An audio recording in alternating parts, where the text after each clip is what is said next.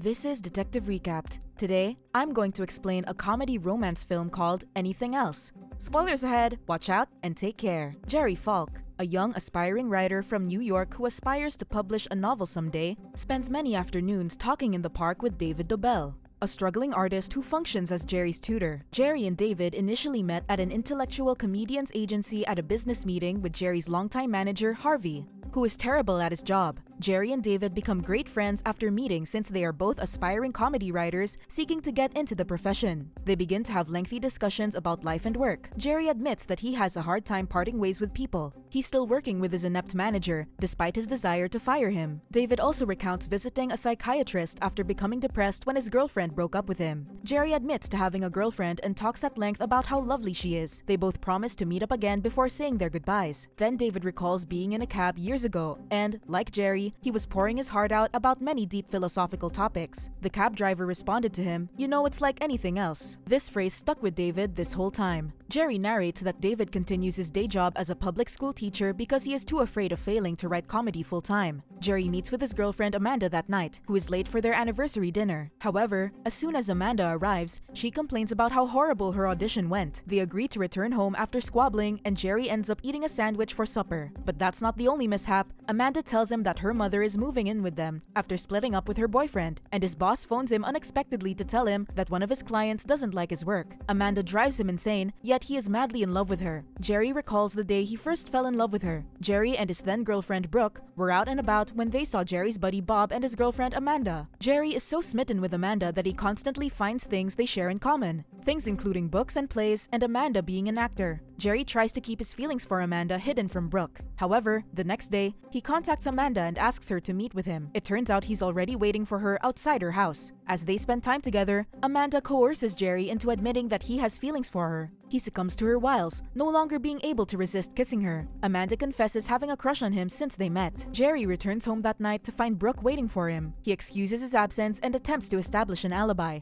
Brooke discovers a girl's hair on his coat, exposing his lie. Jerry contacts a psychiatrist the following days because he has difficulty leaving people. He can't tell Brooke he's no longer in love with her, and after working with him for 3 years, the doctor isn't much help. Jerry's secret affair with Amanda continues. They even sleep together in a hotel room. Jerry acknowledges that he has yet to figure out how he's going to tell Brooke gracefully. Amanda claims that she has already told Bob without mentioning Jerry specifically. Brooke eventually discovers that her boyfriend is cheating on her and dumps him. In the present, Amanda observes her lover staring out into space. When confronted, Jerry responds that he remembers the first day they met and how they made love everywhere. The prospect excites him, and he begins kissing and caressing her. Amanda abruptly pulls away. Jerry is disappointed since they haven't had physical contact in 6 months. Amanda then urges him to sleep with other women if he does not tell her about it. Jerry thinks the notion is ludicrous and refuses to participate. After a few days, Jerry confides in David about his relationship problems. David tells him to follow Amanda's advice. They go to a bar to watch a stand-up comedy show. As they leave, David asks whether Jerry heard an anti-Semitic comment aimed at them. When Jerry claims he didn't hear anything, David points out that he was preoccupied with the physically attractive girls frolicking about. Then he warns Jerry to be cautious because people are prejudiced and times are hard. When Jerry arrives home, he compliments David on his extensive knowledge of many subjects such as music and poetry. Amanda's mother, Paula,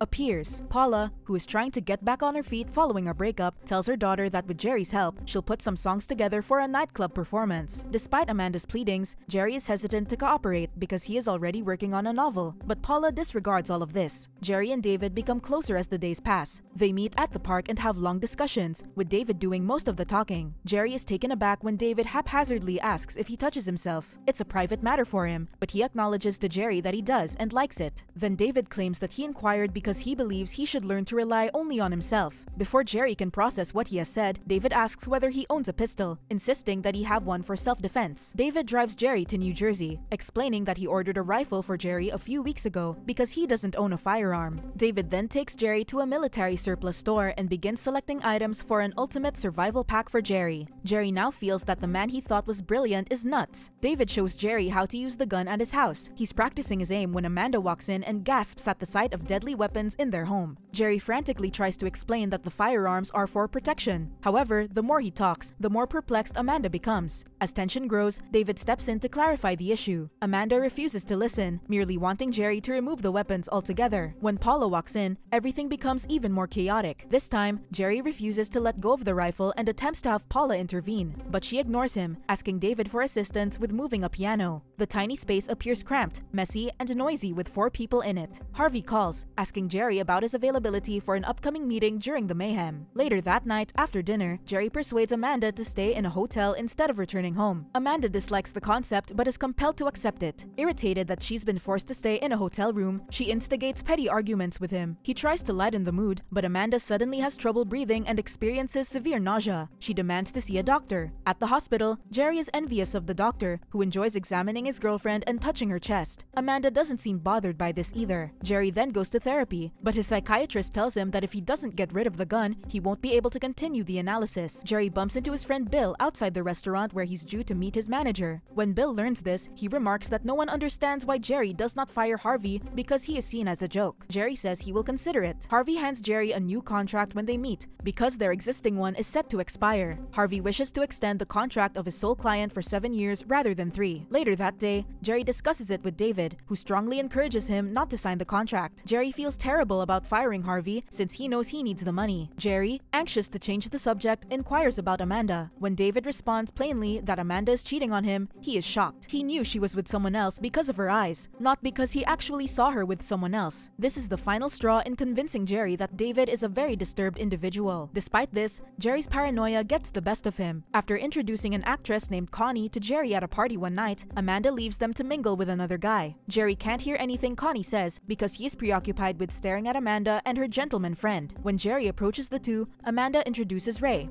She suggests that they drive at midnight to see the antique theater posters. Jerry declines since he has to work on his manuscript first thing in the morning, and Connie declines as well. When they go home, Amanda is unhappy, so Jerry asks if it's because she can't go for a drive with Ray. Amanda denies this, then accusing Jerry of having feelings for Connie. Their fight jolts Paula awake. She lets Jerry hear the ballad she's been playing on the piano. As Paula sings, the lover's mood is lifted by her lovely voice and the calming sound of the piano. The next day, while Jerry is working on his novel, Paula begins to play the piano. Jerry asks her to stop, so she does. Paula is worried, so she asks Jerry to grab the anxiety medication from the bathroom. When Jerry walks out, his face is pale, as if he has discovered a dreadful secret. Later, he talks about it with his psychiatrist, confessing that he couldn't resist the urge to open the case for her diaphragm, a type of birth control. It wasn't there, which confirms his suspicions. He finds the doctor to be unhelpful, so he seeks advice from David. He is encouraged to follow Amanda by the man. Jerry is initially apprehensive until David successfully persuades him. Jerry secretly observes Amanda and Ray wandering around outside the school. He feels he has finally caught her, but waits until she is about to leave that night to gather further evidence. To his amazement, she isn't cheating with Ray, but her instructor, whom he witnesses her kiss before she leaves. When Jerry gets home, he confronts Amanda about her teacher and the diaphragm case. At first, Amanda denies everything, but eventually admits to sleeping with her teacher. She adds that she still loves Jerry, but wants to find out if she can still be thrilled and passionate about lovemaking. And she can. Amanda says that she was concerned that there was something wrong with her, since she couldn't get excited about Jerry. She convinces him that she did it for both of them and begs Jerry not to leave her. Jerry chats with David the next day, who says he doesn't trust Amanda.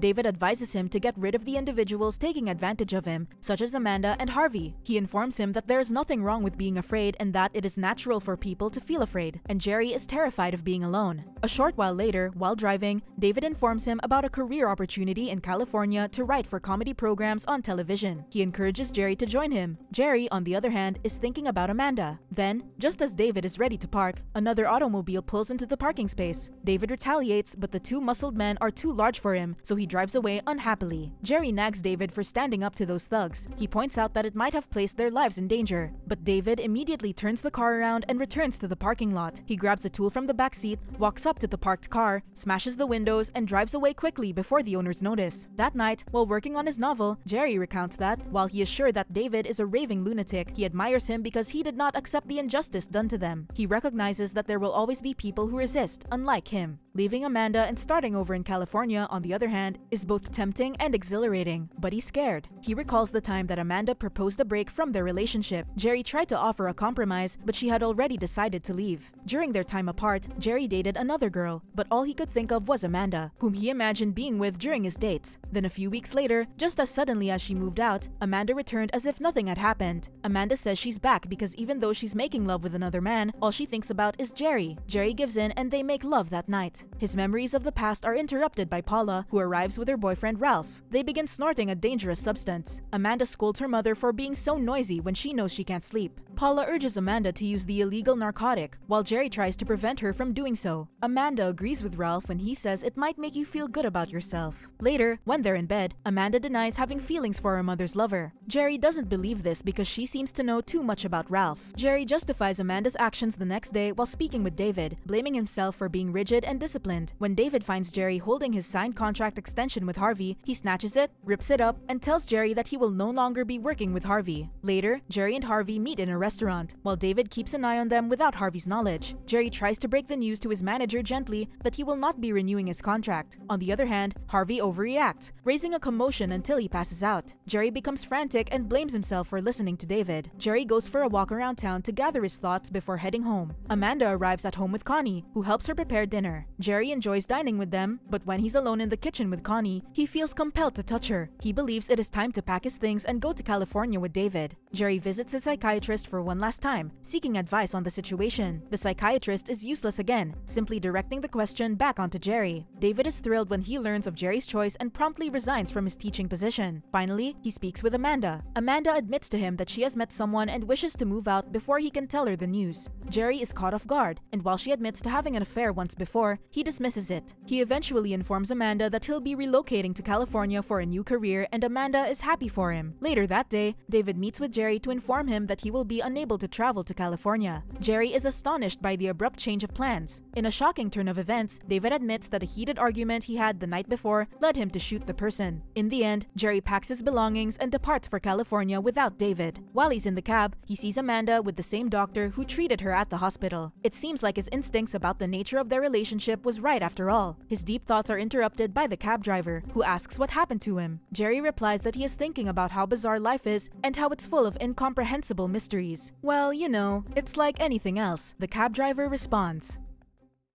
Subscribe to watch more videos like this. Turn on notifications. And leave a like, it really helps the channel out. Thank you for watching.